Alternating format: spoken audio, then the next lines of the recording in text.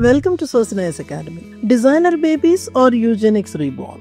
The new anthropology of perfection. Once upon a time, Francis Galton dreamed of a better human race. His idea, eugenics, claimed to perfect the humanity, but ended up dividing it. A century later, that dream returns, this time wearing a lab coat. With CRISPR and gene editing tools, we can now design babies, disease-free, beautiful, and even brilliant. But anthropology whispers a warning. Every choice we make about genes is a choice about society. But who defines perfection?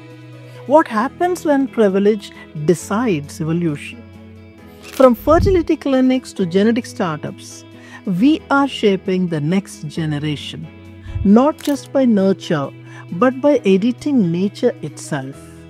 The question is no longer, can we do it? But it's, should we? Because when we start programming life, we may also begin deleting humanity. Want to join more such discussions? Subscribe to my course.